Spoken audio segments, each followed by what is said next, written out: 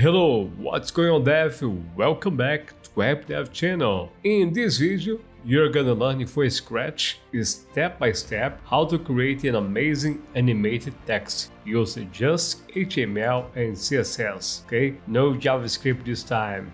Stay with me until the end of it because by doing that, you will learn how to make it by yourself. I believe it is a nice addition to your website or portfolio. Let's get started. Alright, starting reading from the beginning, we have those two files, index.html for markup and styles.css, okay? Giving some style to it. We start out here, let's say something on the title, amazing animated text, okay? We also need a link connecting our markup to our CSS. And here in the body, we need another list. Inside this one, we're gonna have 5 LIs. And inside of these LIs, we're gonna have anchor tags pointing nowhere, okay? Note here that you're using emmet. If you want, you can do the regular way. It's gonna take more time, it's up to you, okay? Another thing you should be putting here is this attribute data text, okay? Let me just copy and paste it here. Different LIs, in all the LIs. Equals, all right, and in here it's very important, we have to have the same label, the same name, all right. This one home, the same way. The second one here, if I can type, let's say about. Let's go to the third one, and here servers. Now we have blog, and last but not least contact, okay. Let's see what we have so far, okay? We have our another list.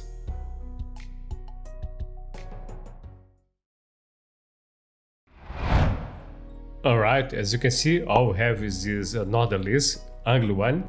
Let's start out simple, okay? Change the font. Let's go to the Google font and pick the Poppins. You can use Mozart or whatever you like the most, okay? And let's just import it here. For now, nothing done, we just import it, okay? Let's have a CSS reset. But before we have a CSS reset, I'm gonna tell you why we need a CSS reset, okay? So allow me to show you, because once you see, you are gonna be able to style it. We have this margin outside, and we also have this padding inside of it, okay? And we don't want that. So margin 0, no margin at all. We still have padding, and now no padding, padding is 0. Box size is gonna be border box because it's easier to deal with height and width, okay? And for the font family, this time, let's use the Poppins from Google Fonts and sans serif is a fallback in case of something goes wrong, okay? Our CSS reset is done, so we no longer need this one on the body. And now we're gonna grab the body, okay? For the body here, it's gonna be quite simple. We need to put this content, this element in the center, okay? Right in here. In order to do that, you're gonna use flexbox. So display flex, just like content center along the main axis, okay? But along the cross axis, we need align at the center, and you also mean height of 100 VH. We need 2 lines of code, okay? And the last thing here, let's change its color. So background color is gonna be this 252 8039, and yeah, it starts to take a shape. Okay, devs, as you can see, we are doing things very simple here. We are going from top to the bottom.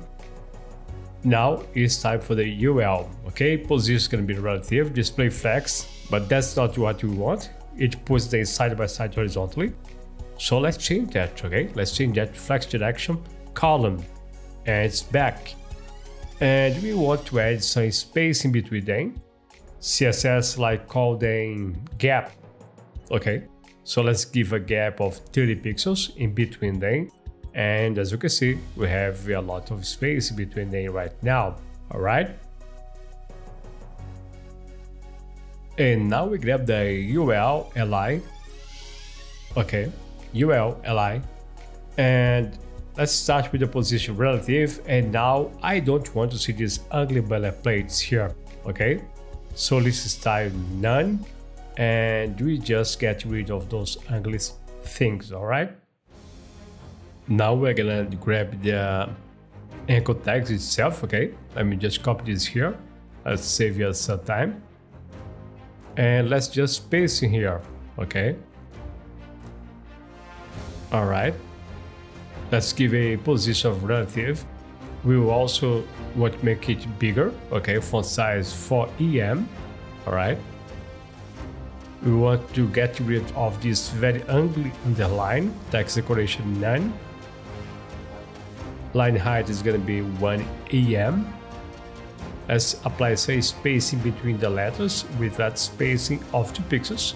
Text transform uppercase, everything. And for the color, yeah, it's going to be transparent.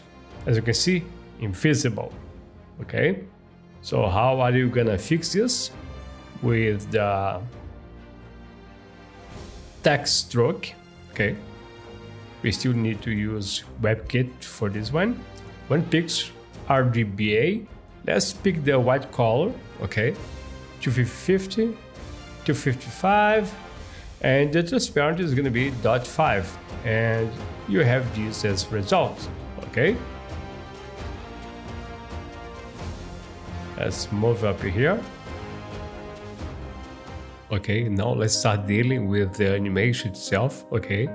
Let's grab the ULLIA, give some space and focus just on this one.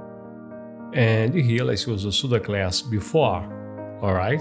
The content here is gonna be the attribute, that one, the data text. As you can see, we have this same text is duplicated in here. We don't want that supposition absolutely here on the top of each other. And for the color, just for now, let's give it a white color. Width is gonna be 0 and overflow hidden. Let me show you here the width. If I change that to 20%, you'll see that we have 20% of this is now white. Let's change that to 40, 40% is white. So I believe you got the idea. We're gonna be dealing with this width, all right? Okay, and now we're gonna use a hover on this pseudo class before, okay? Let's type here hover, and yeah. First of all, let's start change, as I told you, the width, okay? Change to 100%. Let's see what you have so far. Looks like we're still in the 90s, okay? And let's solve this issue here, okay? How? Let's use transition. Let's say 0.75 seconds is in out, okay? And let me show you, yeah. Looks like now you are in 2022. Alright, and we also need to have a border, okay? A border right, instead of just change the color of the text, okay? As you can see, we have it, and it's working, okay? Not the way we want, but it's somehow working. Let's copy this one and put on the hover and see if it changes something for us. Instead of this white here, let's change to the just white with no transparency. And home, about, services, blog, contact. Yeah, it's working, but as you can see, this border is too close to the words, okay? And we don't want that. It's very ugly effect. So we need to go back. Let's go back to HTML and make a couple of changes. Alright, in here, let's use those no break space, okay? In both places, in the data text and also in the anchor tag itself, okay? Let me just copy it here. I'm gonna speed up a little bit. This is a very important thing to do here.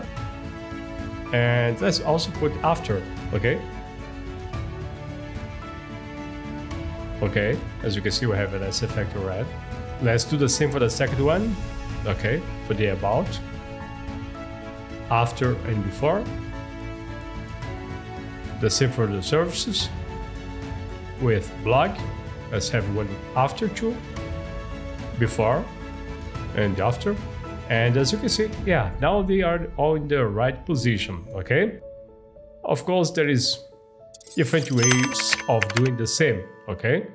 You can show me down below in the video description what you think is the best way of doing this. Now I'm gonna organize it a little bit because I'm gonna be dealing with the color. Each one of them is gonna have a different color. In order to do that, we're gonna use some classes, okay? Let's add the first class here is gonna be blue. The second li red. The third one, let's say yellow. The next one here is gonna be green, okay? And the last one, let's say pink. And yeah, it's gonna be easy to give them colors. All right, let's start out dealing with the colors, okay?